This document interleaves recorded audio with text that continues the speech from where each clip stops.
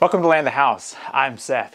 Over the winter time, I did not trickle charge the battery on my lawnmower, and so here in grass mowing season, it's dead. So if I go ahead and plug this up here, and I can pull the choke out.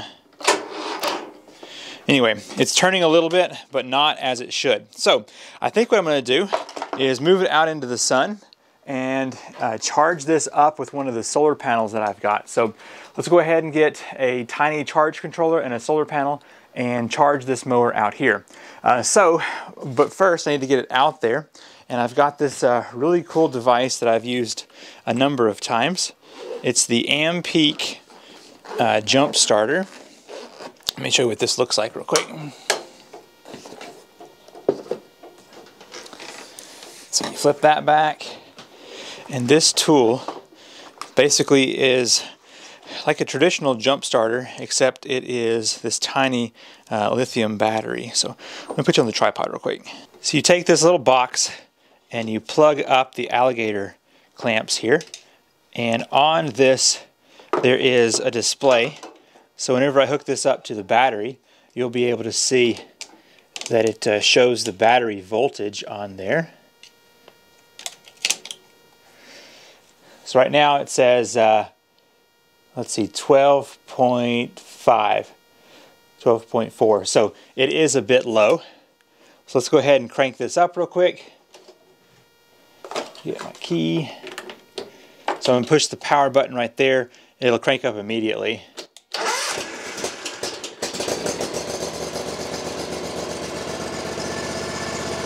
Now it's saying 14.1.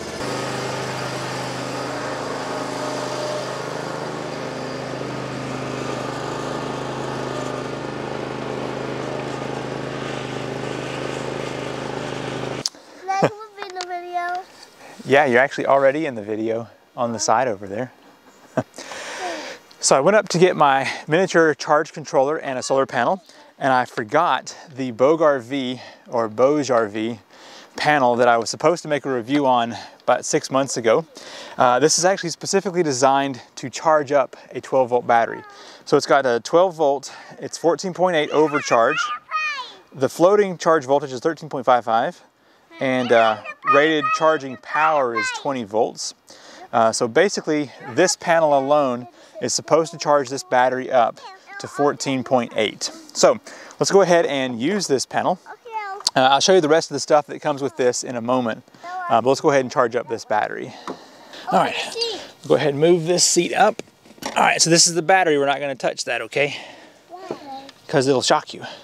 All right, so on this panel on the back side, it's got, I forget what this plug is called, but I'm going to go ahead and plug this up. Okay. No, but don't touch it. Yep, don't touch that battery.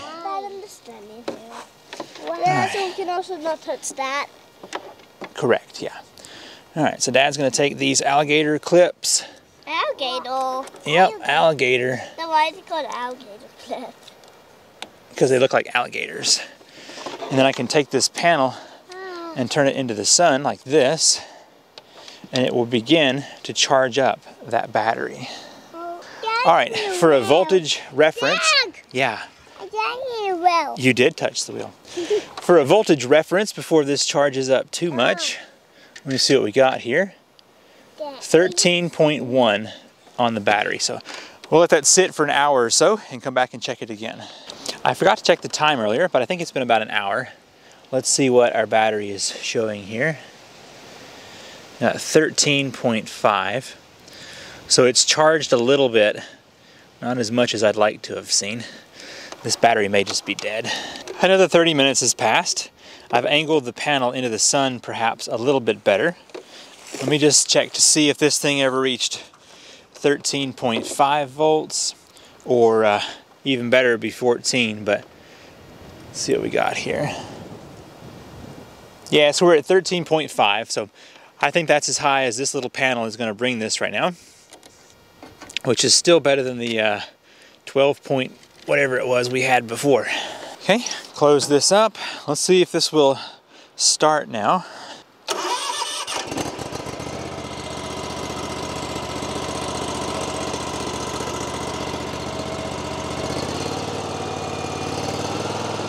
Well, that definitely helped. It started right up. So I'll have to install this solar panel onto my shop over here, somewhere maybe kind of where this one is right here. And that way I can run the power inside, and then during the winter time, I can just swap back and forth between the mower and the four-wheeler and just trickle charge or keep these batteries good during the winter. I'm gonna go ahead and get some mowing done. I'll bring you back later for actually doing this, where we install this little panel and get all of that hooked up here in the shop for charging these during the winter time. But I'm gonna go mow some grass for a while. Thanks for watching. I'll see you later. Bye. Because I forgot to film the review video, let's go ahead and just go over this real quick, and then whenever we install this more permanent here on the shed, I will talk about it again. So here is the front of the panel. And then back here, you've got your fuse box and a very nice long cord. The specs real quick. It is made to charge a 12-volt battery, overcharge 14.8 volts, floating charge 13.55 volts, rated charging power 20 volts, rated charging current 1.45 amps, pre-charge current 0.35 amps, working temp is 45 to 85 C. So it also comes with a couple of other things. We were using the alligator clamps here. It also has a cable with just your battery terminal. And then it's got 4 different plates for mounting. So if you flip up the panel here, it's got the 4 different holes. And it is waterproof, so you can mount this on a boat. And then it's got either hardware for a concrete wall or for something else. So just the hardware to get that installed. Okay, so I will bring this back out in a future video when we get it hooked up to the shed here.